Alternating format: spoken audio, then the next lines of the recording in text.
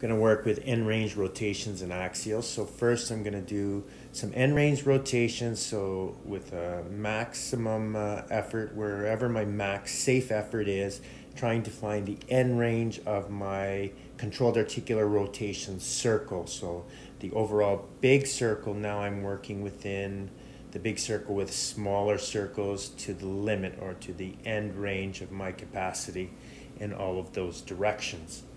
And then I'll slowly transition into axials, small, even smaller circles within the circles, where I'm trying to turn, deep inside of the joint, but still traveling through a big circle. So this is really an ideal way to gain some control back, carve out some space, but start to get some strengthening process into that shoulder.